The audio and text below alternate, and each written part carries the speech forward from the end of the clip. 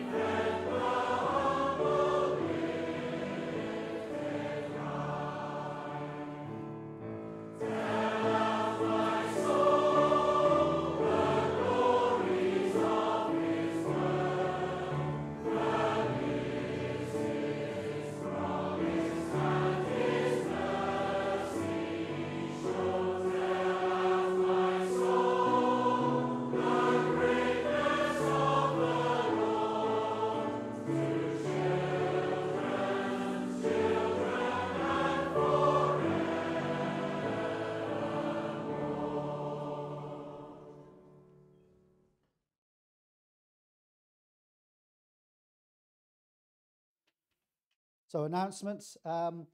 Thursday drop-in. I heard last Thursday went extremely well. I saw photos of pancakes that looked really good. So I was quite jealous, but nevertheless, it was great to see. Hopefully a good time was had for all. So this Thursday at 7 o'clock, we'll meet.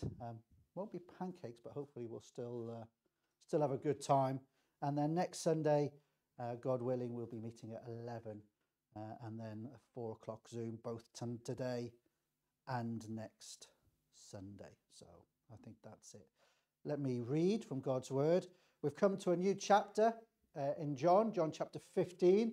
And it starts with the seventh and final of the I am statements that Lord Jesus makes in John particularly. So I'm just going to read John chapter 15 and verses 1 to 8. John 15, 1 to 8. So Jesus is speaking. I am the true vine, and my Father is the vine dresser. Every branch in me that does not bear fruit, he takes away. And every branch that does bear fruit, he prunes, that it may bear more fruit. Already you are clean because of the word that I have spoken to you. Abide in me, and I in you. As the branch cannot bear fruit by itself unless it abides in the vine, neither can you unless you abide in me. I am the vine, you are the branches.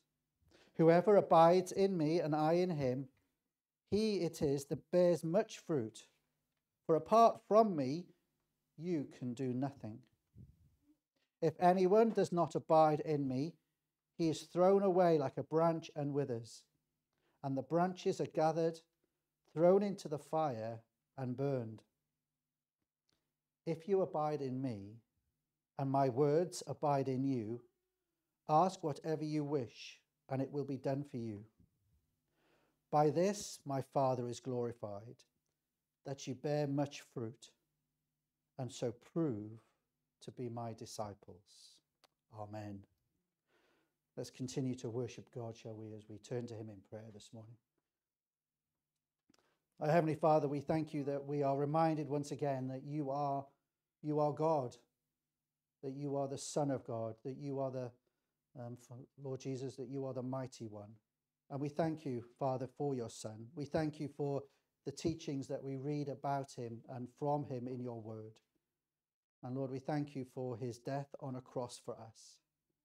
Thank you, Lord, that our sin was placed on him. The wrath that was rightly ours, you turned onto your Son. And we thank you this morning that we can come here and meet together in your name, knowing that our sins are forgiven, knowing that our guilt has been removed, knowing that the wrath that was on us is on Jesus. And Lord, we thank you for the great encouragement that is, knowing that we don't need to fear the future. We don't fear death. We may not like it or enjoy it, but we don't fear it because, oh Lord, to be absent from the body is to be present with the Lord. And we thank you for that great truth. Lord, we pray that as we look into these words together, that through your Holy Spirit you will help us to understand, help us to take it in, to meditate on your word. Lord, to be fully, engulfed by it, we pray. And Lord, we commit those who aren't here, those who are away, those who are down south, those who are in Devon, we commit them to you. We pray for them as they go through really difficult times. And pray, Lord, for your presence for them as we pray that for ourselves. We thank you, Lord, for restoring to us our sister, and we commit her and the family to you. We thank you for the way that you are faithful, for the way that you've blessed and kept us all safe and brought us together. Lord, we remember too those who are in authority over us. We pray for them, Lord, regardless of their political affiliation. Lord, we just commit the lawmakers of this land. Lord, forgive us as a people for the laws that have been passed that are contrary to your word. And Lord, we pray that you will have mercy and be gracious to us once more. Lord, we pray for the Middle East. We pray for what's happening in Ukraine and in Russia, Lord, and the wars and the conflicts there. We again pray for peace. Peace with you, our Heavenly Father. We pray for peace between peoples too. And Lord, we just pray now, commit this day to you, commit this time to you, that you will bless us as we worship you in Jesus' name. Amen. Before we come to the sermon, we're going to sing our next song together. He Will Hold Me Fast. Let's stand if we're able and sing.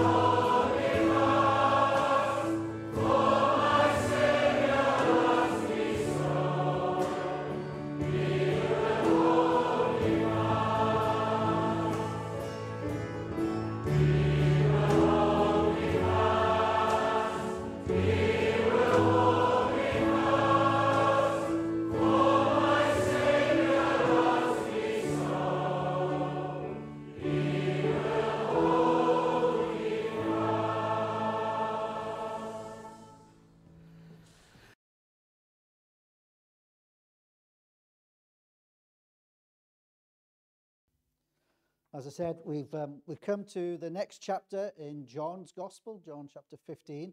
At the previous verse of chapter 14, verse 31, it says this: I do as the Father commanded me, so that the world may know that I love the Father. Rise, let us go from here.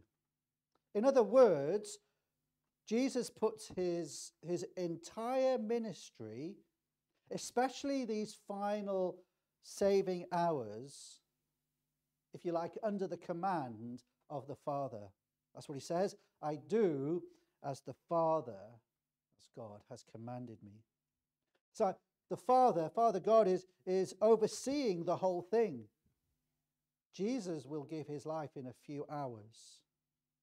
He will become, if you like, the bread of life, the water of life, and the door of life, all these pictures that we've seen as we've gone through John's Gospel. But the Father himself is tending to every detail, so that this work that Jesus is carrying out will accomplish exactly what has been planned. And then you come to chapter 15, verse 1, that Jesus says, I am the true vine, and my Father is the vine dresser. And this is a picture. Now I'm going to get, I looked at the difference between metaphors and analogies, okay, and I'm going to probably use them intermingly. I probably shouldn't. My English isn't brilliant, but you get the idea. But this is a metaphor. In fact, this is a metaphor of what he has just said. In effect, he's saying, as I complete my work in the next few hours, I become the source of all life, all fruitfulness, the vine, in effect. And my Father, Jesus says, is tending the vine. He's seeing to it that the vine will bear all the living fruit that he intends. And that includes his attention to me, the vine, Jesus says, and to you, the branches. Now, the way that metaphors work is they really have quite a limited focus. If you broaden the focus out of this metaphor of Jesus being the vine and the Father as the vine dresser, beyond what Jesus intended, well, there's a danger then it will communicate falsehood, not truth. So we have to be quite careful to understand what's being said here. So we need to understand the parts of the metaphor so that we can understand how to fulfill, if you like, our God-given purpose. We're here, aren't we? We're on this world. We believe that God has a purpose for our lives. And as we're still here, then God still has a purpose for our lives. And when our job is complete, if you like, when our purpose has been finalized, then God will call us home. So while we're here, we have a purpose. So what are we looking at here?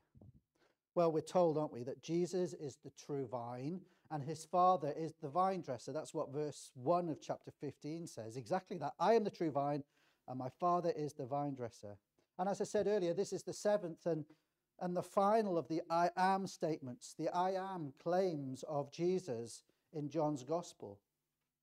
But why would Jesus use this metaphor? Oh, we can understand some of the other ones we've looked at about bread and water and life and all those things as we looked at them. But why this? Why vineyards? Why vines? Why vine dressers? What would Jesus' disciples have thought when they heard Jesus make this claim? Would they have thought, what is he talking about now? About vines? Or would they have grasped something of what he was trying to explain to them? Well, to the Jew, especially those who were versed in the Old Testament, which they would have been, Israel is often referred to as God's vine that he planted. If you like, it became a national symbol that was on some of their coins. There was a golden vine over the entrance to the temple. All the way back in Isaiah 5 and verses 1 to 7, the prophet paints a picture of the Lord planting a vineyard and expecting to find good grapes at the harvest. But in those verses, it only produces worthless grapes. As a result, the Lord threatens to destroy the vineyard because it didn't fulfill his intended purpose. Psalm 80, well, that uses a similar, I'm going to use the word analogy now, but you get the idea. God, in it we find, removes a vine from Egypt, planted it, and for a while it prospers. Does that sound familiar? God's people coming out of Egypt, going to the promised land, prospering for a while. But then in Psalm 80, we go on to read that the hedges that protected the vine are broken down, and wild animals are coming and going and ravaging the vineyard. And so the psalmist cries out for God to turn again and to take care of this vine that he planted so that it would be fruitful again.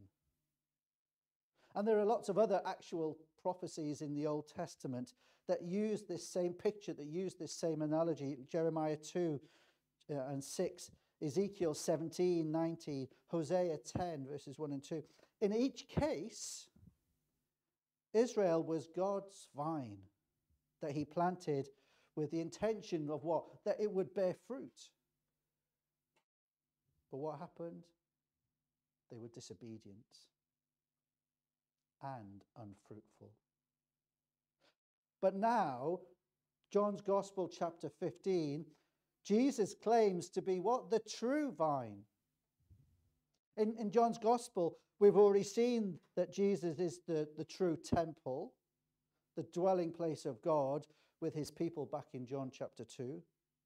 Also, Jesus gives living water that Jacob's well couldn't give back in John chapter 4. Further, Jesus is the new Moses, if you like, who supplies God's people with what? Well, with true bread that comes down from heaven to give life to everybody who eats it in John 6. In John 7, Jesus fulfills and supersedes the Feast of the Tabernacles. John 8 and 9 picture what John 1 verse 9 declares. That Jesus is the true light of the world. So when Jesus tells his disciples that he is the vine, the true vine, he means that unlike faithless Israel, Jesus is the ideal realization of all that God intended for his people. He is the antiphony, I can't even say that word, I don't know why I wrote it down, the antiphony of what God wanted his people to be. The perfect example. Jesus brought forth the fruit that Israel failed to produce. And then Jesus adds, at the second half of verse 1 of chapter 15, and my Father is the vine dresser. He owns the vineyard, in effect. He takes care of the vines. He cuts off the dead branches and prunes the ones that bear fruit. Why? So that they will bear even more fruit. And he is in control of the whole process. As the owner, he expects fruit from his vineyard. And he does what's necessary for it to bear fruit. So if that's the true vine and the vine dresser, what's Christ's purpose for all the branches that are found in him? Well, we read, don't we, that they should bear much fruit. And bearing fruit is the main theme, if you like, in this metaphor. We see it both negatively and positively in John 15, verse 2, where it says, every branch in me that does not bear fruit, he takes away. And every branch that does bear fruit, he prunes it. So what? So it may bear even more fruit. The Lord mentions bearing fruit in John 15, verse 4, twice. Mentions it in verse 5, verse 8, verse 16, twice. So to understand this metaphor, we need to know what Jesus means by fruit. Am I expected just to stand in a garden and grapes magically appear for my fingers. What's going on here? How far do we take this? Well, to bear fruit, this sort of fruit, is to see God produce Christ-likeness in you and me. That's fruit. That's the fruit that's been spoken about here. While the word is used widely in the New Testament, in this context, it primarily refers to whatever the life of Christ produces in and through the believer who live in close fellowship with him. And that includes obedience to Christ's commandments. Especially remember that commandment to love one another. And this extends to all godly behavior. And yes, includes repentance and conduct that is pleasing to God. It encompasses experiences Jesus' peace and joy. Remember that we looked at that in John 14, verse 27. And since love and joy and peace are the first three fruits of the Spirit, then I think we're safe to assume that we can extend the list to include the other fruits that we find in Galatians 5. You know, the patience, the kindness, the goodness, the faithfulness, the gentleness, the self-control. It also refers to seeing people come to Christ through your witness and seeing them grow in Christ through your influence. I suppose if you want to sum it up, fruit is Christ-like character, Christ-like conduct, and Christ-like converts. But obviously, I'm probably not the best one to speak about gardening, but we'll go on. It takes time to grow fruit. I want to plant something and I want to enjoy it now. I want that strawberry plant to produce strawberries right now. Why? Because I love eating strawberries or whatever it may be. But it takes time to grow fruit. So don't despair if you don't see all of these qualities fully developed in your life yet. But if you're a Christian this morning, you should see growth or progress in these things. You should be in the habit of obeying Christ. You should see the fruit of the Spirit increasing in your conduct. You should be hungering and thirsting after righteousness with increasing intensity. You should be looking for opportunities to tell others about the Lord Jesus. If you're not seeing these fruits grow in your life, then you need to figure why not. Growth in Christ-like fruit should be the normal experience of every Christian. But also, the fruit that we will produce will vary in the amounts and in the kind according to our spiritual gifts. We're not all the same. We're not given all the same gifts. We don't move in all the same circles. In the parable of the sower, back in Matthew 13, the good soil represents the true believers. And they bear fruit. But it's varied, if you remember. Some bore 100-fold, some 60, some 30. The soil didn't bear any fruit. The soil that didn't bear any fruit represents those who don't truly believe in the Lord Jesus.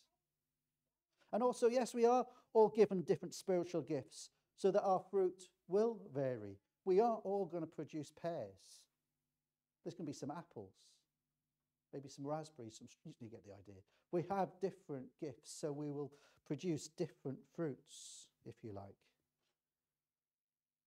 Determining your spiritual gift helps you to know where you should concentrate your efforts in serving the Lord. Those gifted in service will bear fruit that's different to those who maybe have speaking gifts. But both are absolutely vital. But we should all exercise our gifts to glorify God. So I suppose the overall point is both clear and important. God saved you, God saved me to bear fruit for the Lord Jesus. If you profess to be a Christian, but you aren't bearing fruit, you need to examine yourself and maybe take some course corrections before it's too late. Why? Well, because we read that the branches that do not bear fruit are cut off and thrown into the fire. And there are two verses here that teach this. Verse 2 says, every branch in me that does not bear fruit, he takes away. And verse 6, if anyone does not abide in me, he is thrown away as a branch and dries up, and they gather them, cast them into the fire, and they are burned. But there's a debate about these verses. There's a debate over the meaning of these verses. So actually, we do need to look at them and examine them carefully. Some understand verse 2 to teach that believers may lose their salvation. Now, I'm not going to go into a lot of detail. I hope I don't need to go into a lot of detail to refute that view, since it contradicts so many clear scriptures here. After all, it's called eternal life for a purpose, isn't it? It's eternal life. Why? Because it's eternal. It's not temporary. Back in John 6, verses 39 to 40, Jesus makes it clear that he will not lose any. Let me say that again, that he will not lose any that the Father has given to him, but will give them eternal life and raise them up on the last day. In John 10, verses 28 and 29, Jesus says of his sheep, I give them eternal life, and they will never perish. No one will snatch them out of my hand. My Father, who has given them to me, is greater than all, and no one is able to snatch them out of the Father's hand. I love that picture. We may think we're holding on to him, but he's actually holding us. If it was up to me, I'd let go. I'm not that strong. But he holds us. But it's the picture of Jesus holding his hand and of God holding us in his hand. We're safe. We're secure. And there are other scriptures that affirm that God keeps all whom he saves into eternal life. Look at Romans 8, Philippians 1. The list goes on. Others interpret John 15, verse 2 by emphasizing the phrase, in me. They understand Jesus to be referring to true believers who are in him. They interpret the verse then in one of two ways. Some will say that it refers to sin unto death, where God is disciplining sinning believers by removing them from this life. And you can sort of see that from 1 Corinthians 11 that we often read around the Lord's Supper, or 1 John 5. But the problem is, Jesus says that the Father removes every branch in him that doesn't bear fruit. And that doesn't seem to happen with sinning Christians. Others point out that the verb translates takes away can also mean lift up. And they argue that actually it's a picture of a vine dresser propping up a branch that is drooping into the mud so that it gets light and air to help it begin to bear fruit. But in the light of verse 6, I don't think that's what Jesus is talking about here. In the metaphor, remember it's a metaphor, there are two types of branches. Some do not bear fruit and some do bear fruit. Those that do not bear fruit are not fulfilling their purpose. They're dead wood, in effect. What happens here, we read, they get cut off and thrown into the fire. They represent those who profess to believe in Jesus, but their life gives no evidence of saving faith. They don't bear fruit. We all know people who on the surface have said, yes, I'm a Christian. Maybe they even say the right things. Maybe they even come to church for a while at least. But there's no fruit. They're not becoming more like Christ. In the context, remember where we are in John chapter 15? If you like, in the context, it would refer to Judas Iscariot. Remember who professed to believe. If you were looking at the 12, you'd say, oh, he's one of Jesus' 12. He must be a follower. He is a follower. Look, he's followed Jesus for 3 years. He went out preaching even in Jesus' name.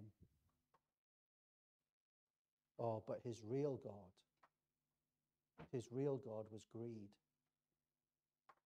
And in support of this, in verse 3, Jesus tells the 11, you are already clean because of the word which I have spoken to you. And again, that takes us back into John 13. You see, it's easy to understand Scripture by Scripture, isn't it? We use Scripture to understand Scripture. And John 13 is just where remember the foot washing time, where Jesus washes the disciples' feet. And Jesus says to them, you are clean, but not all of you. And John explains that he was referring to Judas as the unclean one. Judas was the unfruitful branch that was taken away and whose final end was to be cast into the very fires of hell. But then what about that phrase, in me? That sounds like, doesn't it? It describes someone who is a true believer. Remember, this is a metaphor, an analogy, and you can't press every point in such figures of speech. Also in Matthew 3, John the Baptist calls out the Pharisees who thought that they were children of Abraham, and that was enough to get them into God's kingdom, even though their lives did not bear the fruit of repentance. And he tells them in Matthew 3:10, therefore every tree that does not bear good fruit is cut down and thrown into the fire. In Romans 11, the Apostle Paul pictures Israel as an olive tree, where some of the branches are broken off because of unbelief, and the believing Gentiles, remember we're looking at Acts at the moment, and the believing Gentiles are grafted in. The Jewish branches who thought that they had a sure place in God's kingdom because of their Jewish religion, but who rejected Christ, would be cut off. Only those who truly believe in him will be saved. And since Jesus is the true vine, the fulfillment of how Israel is pictured in the Old Testament, the branches in him that are taken away and cast into the fire do not represent true believers, but rather those who think that they are Christians because they go to church. But they lack the genuine evidence that they are believers. They lack the fruit of Christ-likeness in their lives. They are like those that James speaks about who say they have faith but have no works. Their claim is bogus. But what about the branches that do bear fruit? Well, the branches that bear fruit are pruned so that they will bear more fruit, much fruit. Note the progression. In verse 2, the Father prunes the branches that bear fruit so they will bear more fruit. In verse 5, the branches that abide in Christ bear much fruit. And this points to the process involved in bearing fruit, which takes time. At first, you will bear maybe some fruit. But as time goes on, you should bear more fruit. Finally, the vine dresser wants you to bear much fruit. And to accomplish this, Jesus cleans you with his word. And the vine dresser prunes you. Jesus says in verse 3, you are already clean because of the word which I have spoken to you. Clean is the noun in Greek related to the verb prune, or prunes, in verse 2. As I understand it, Jesus is saying that the word he has spoken to them has already cleaned them in the sense of salvation. Their sins are forgiven. It's comparable to that bath that he speaks about back in John 13, which cleansed them all over. But the Father further prunes them, cleans them repeatedly. Why? So that they become more fruitful.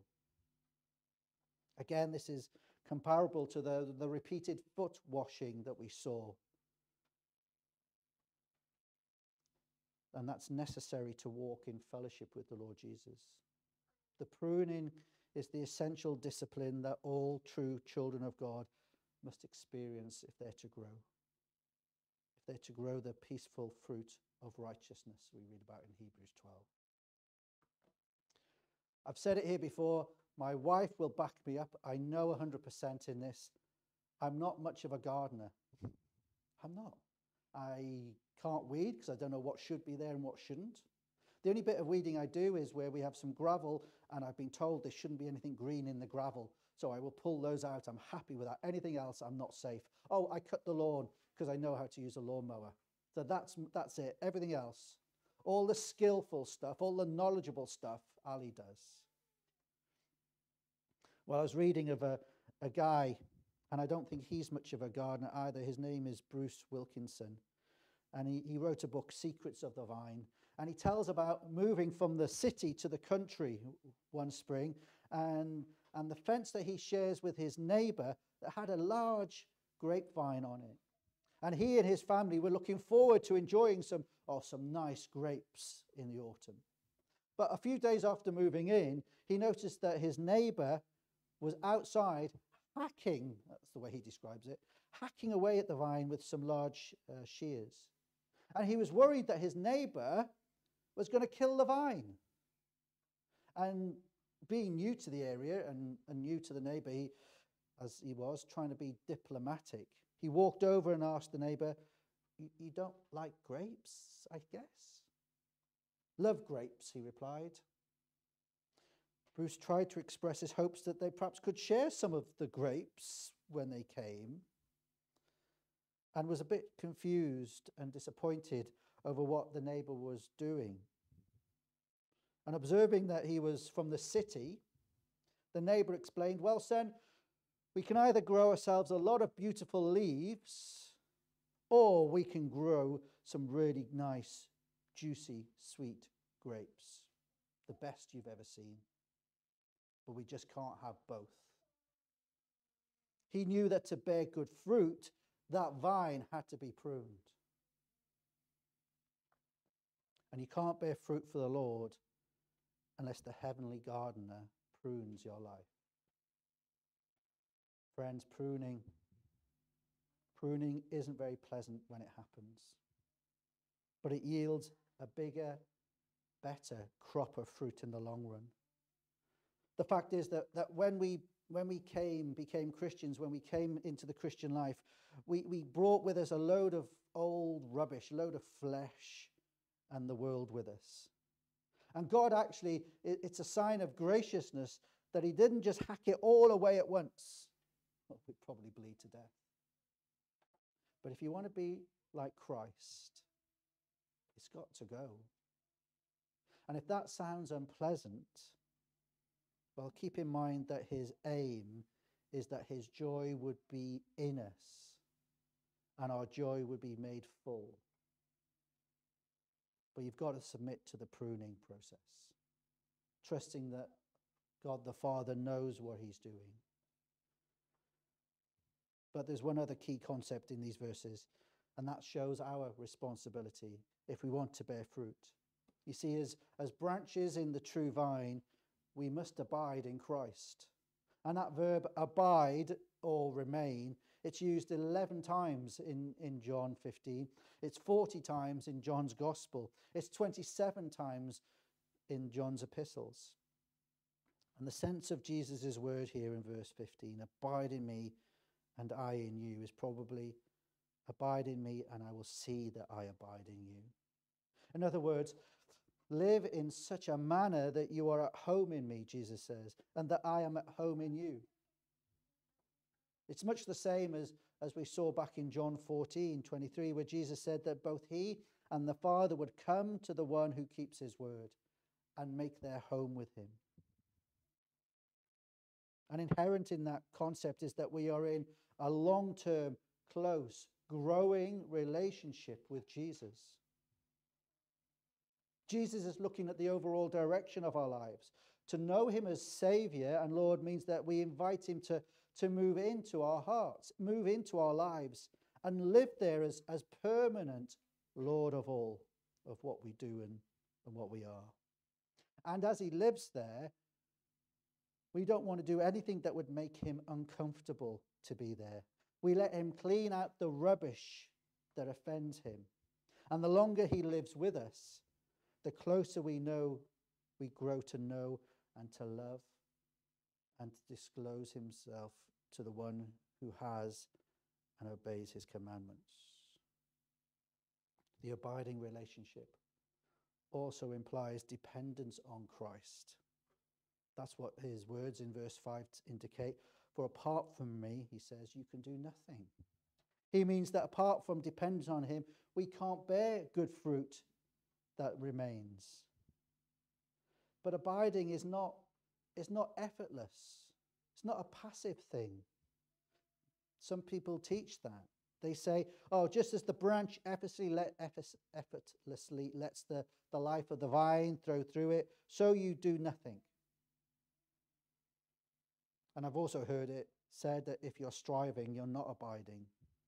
But that type of teaching, that's out of balance. The Bible talks again and again about the need to strive against sin in Hebrews 12. Paul said that he labored and strived for Christ, but added that he did so according to his power. That's Christ's power, which works mightily in him, in Colossians 1. Paul pictures the Christian passively sitting there in a deck chair. No, he pictures them as the Christian life as a battle, as a fight, as an athletic contest. Not sitting doing nothing. The New Schofield Reference Bible helpfully explains what it means to abide. It says this, I quote, "To abide in Christ is on the one hand to have no known sin unjudged and unconfessed, no interest into which he has not brought, no life which he cannot share. On the other hand, the abiding one takes all the burdens to him and draws all wisdom, life, and strength from him. It is not unceasing consciousness of these things and of him, but that nothing is allowed in the life which separates from him." Nothing in our life to make him uncomfortable.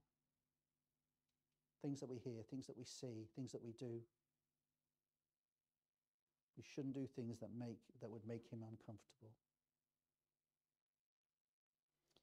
So I suppose our Lord's words should cause us all to ask, am I bearing fruit for the kingdom? Am I joyfully submitting to his loving pruning in my life? Am I daily abiding in Christ, making him at home in my heart? That's the purpose for which he saved you and me. Don't live for anything less. Amen. We're going to sing our last hymn this morning. Blessed Assurance, Jesus is mine. Let's stand if we're able and sing together.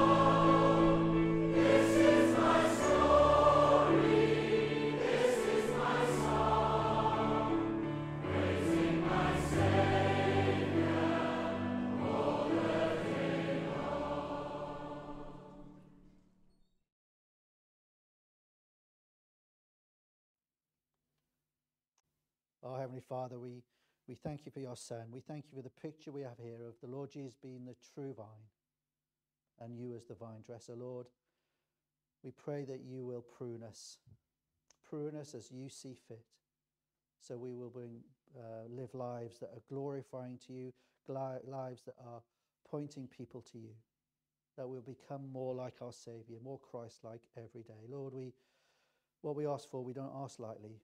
We know it will be hard at times and difficult, but we pray, Lord, that you will have your way with us in our lives. To your glory we pray. Amen.